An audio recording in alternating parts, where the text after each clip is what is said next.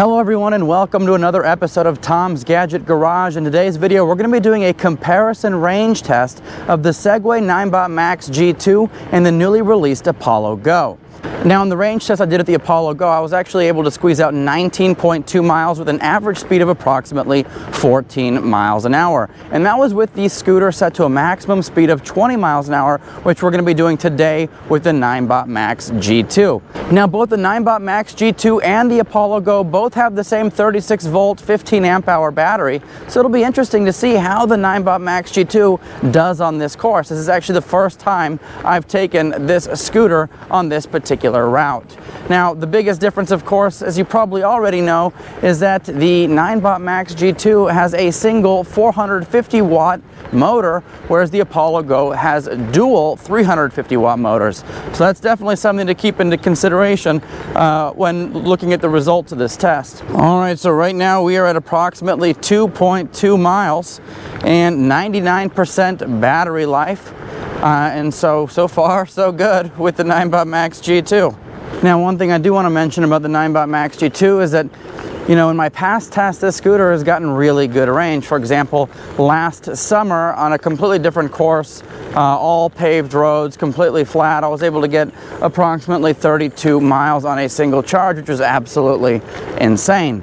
On my mountain courses, when I take this up on the hill climb test at South Mountain Regional Park, in Phoenix, Arizona, I'm able to get, 17 miles of range up and down, 2,000 feet of elevation gain. So one thing that the Ninebot Max G2 has going for it is that it's very optimized for range. And part of that is due to, the optimizations that Segway makes to this scooter to squeeze out more range, especially when compared to its predecessor, the G30 series.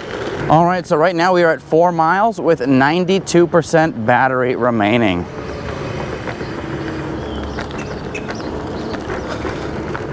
And of course the Ninebot Max G2 on these dirt paths and gravel paths does exceptionally well because it does have a really robust suspension with the front hydraulic damper as well as the rear coil spring. So really good match to really make for a comfortable ride on a variety of terrain that you ride this thing on. All right, so we are currently at 5 miles with approximately 88% battery remaining. Now in terms of speed and acceleration, I think this is where the Apollo Go has a significant advantage in that it's able to get up to speed much faster than the Ninebot Max G2, and of course it also has a higher top end speed of 27 to 28 miles an hour compared to the Max G2's 22 miles an hour. So ultimately the Apollo Go does have a more sporty feel to it. It will get you from point A to point B quite a bit faster than the Ninebot Max G2. Alright, so one thing that we're going to be testing out here is this pedestrian bridge. So I was able to go up this with the Apollo Go last time without issue, and it's a really steep bridge. I'm just going to tell you that right now. So we'll see how the Ninebot Max G2 fares.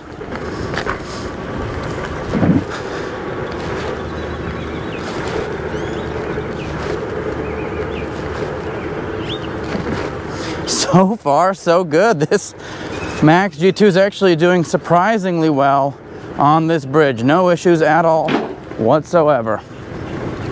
And if you're curious, we're at approximately 8 miles with 77% battery remaining. So tons of battery remaining in the tank. Now the beautiful thing about this trail system is that it's actually connected with the canal system here in the Phoenix metro area. And so you've got like 100+ miles of bike paths that you can ride. Like you can literally go forever on this. All right, here is the same railroad crossing that we went over last time. So we are clear on the left, clear on the right, and the Ninebot Max G2 went over that really nice. All right, so we are officially at 9 miles with 72% battery remaining. So lots of fuel in the tank. If you're curious, the Segway app does say that we've got approximately 17.9 miles remaining in the tank. So, what we'll do is we'll still turn around here because I really don't want to get stuck walking this back. All right, so we are officially at 10 miles and 69% battery remaining. So far, really good performance out of this. So we are officially at 11 miles with 65% remaining in the tank, and this is going to be the time right up here that I'm going to go ahead and turn around and start heading back. Now, as I mentioned previously, you know, I was able to get upwards of 32 miles of range on the Ninebot Max G2, but that was, you know, towards the later part of last summer. And so since then, there have been quite a few firmware updates that have impacted the performance of the Ninebot Max G2 in various ways. For example, doesn't have the same acceleration, takes a little bit longer to get, you know, to its top speed. Sometimes feels like it doesn't have as much torque as it used to have. So it's definitely a different scooter than it was when it first launched. So it'll be interesting to see, you know, how much range we're going to be able to squeeze out of this. But so far, I'm really impressed with the range that we've been able to get. Now, we are at 12 miles right now with approximately 62% battery remaining. So we'll see if we can make it back to where we started. Now, weather permitting, tomorrow we'll be taking the Apollo Go up South Mountain, which, you know, if we're able to make it up to the 3 lookout points, that would be approximately 2,000 feet in elevation gain. Now, I don't know that we're going to make it up there to all 3, but, you know, we'll definitely give it a try. I'm hoping to at least make it to the first lookout point, which is a significant portion of that climb. And I think even that is about 6 miles, almost continuous uphill climb. So we'll see how it does. We'll see how, you know, speed-wise it performs. You know, Ninebot Max G2, I'm able to get to all 3 lookout points and still have about 7 to 10% battery remaining by the end of it. So we'll see. Now, one thing I do want to mention is that, you know, the Ninebot Max G2, before all of their firmware updates, is actually able to make it to all 3 lookout points without any assistance from me.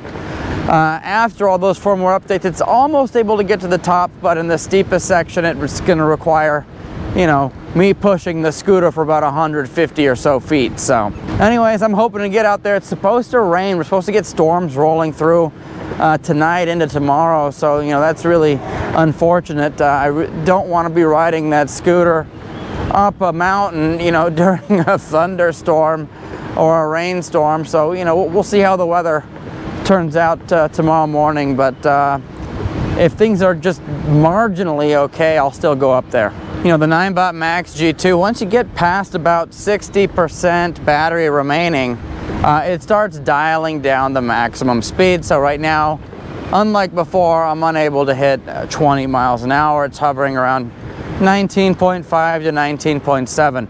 And as the battery progressively gets lower and lower, you'll see the speed taper off. So hopefully we'll make it back to the car without any assistance needed from me, except me pushing this throttle in.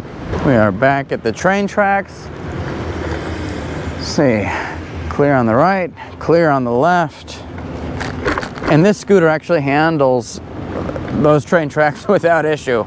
All right, we are officially at 15 miles of range with approximately 50% battery remaining.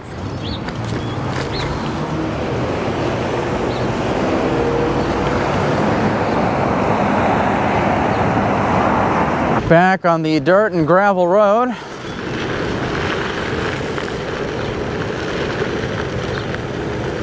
All right, so we are officially at 18 miles with about 34% battery remaining in the tank.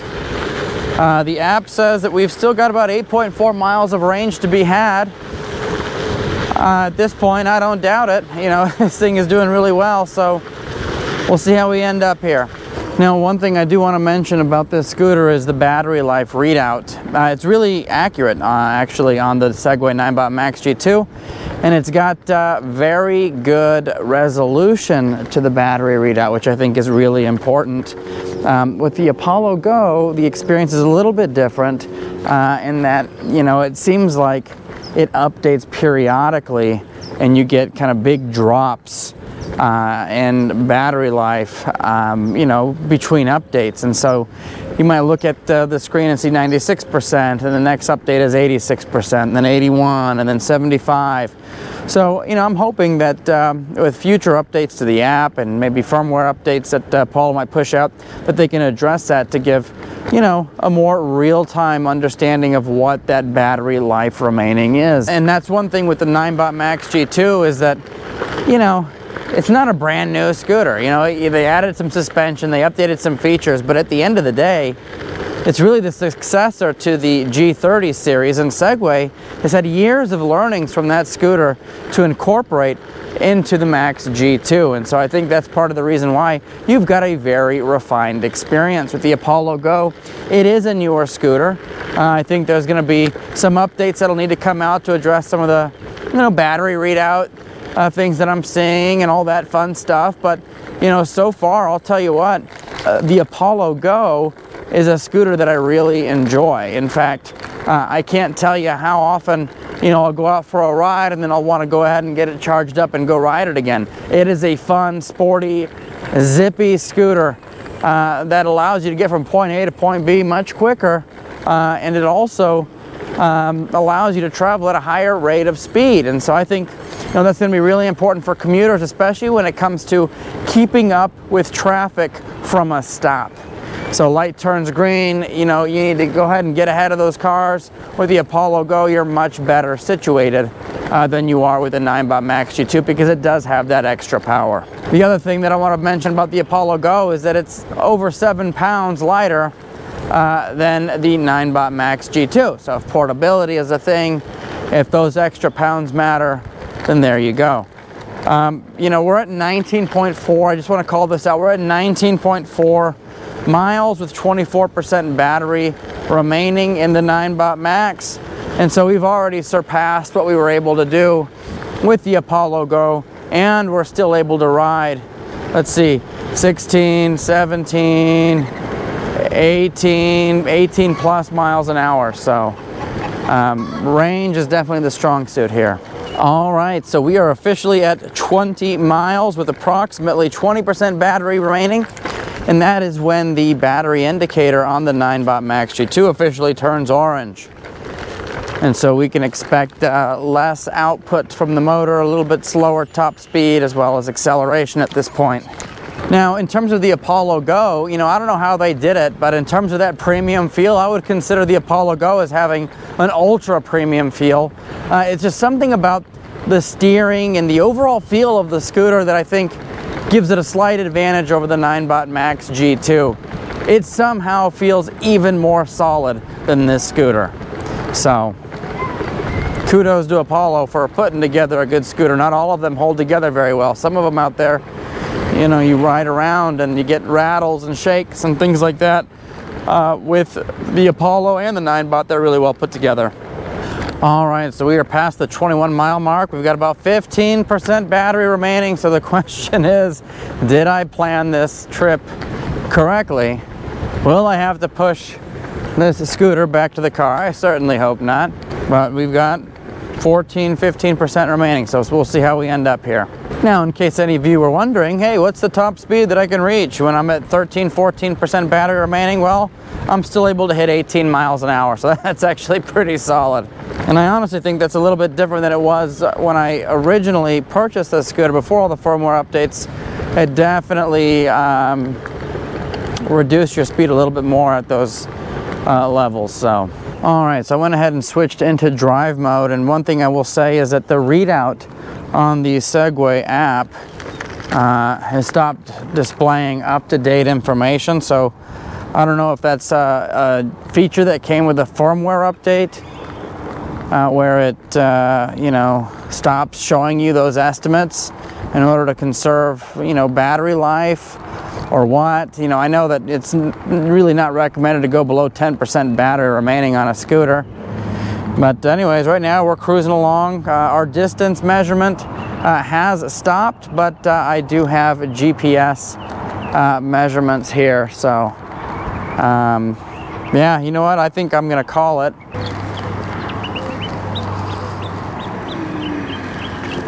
All right, so there you have it. That was the range test with the Segway Ninebot Max G2. And on this ride, we were able to squeeze out approximately 22 miles with an average moving speed of 13.6 miles an hour. So really good with the Ninebot Max G2 on range. It did edge out the Apollo Go. And as you recall, the Apollo Go, we were able to get 19.2 miles of range out of that scooter on the same course. Now, one thing I do want to say is if you are interested in purchasing purchasing the Segway Ninebot Max G2 or the Apollo Go, consider using my links below in the description, as they help keep the wheels turning on the reviews on this channel. And on that note, I do want to say that I purchased the Ninebot Max G2 and the Apollo Go with my own money. These are not sponsored videos.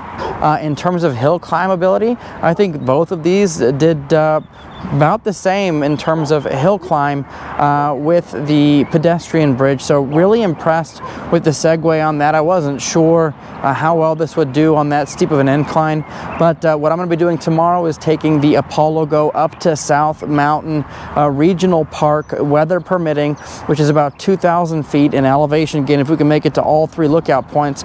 So stay tuned, we're going to go over that. And as always, thank you so much for tuning into Tom's Gadget Garage. We'll see you next time.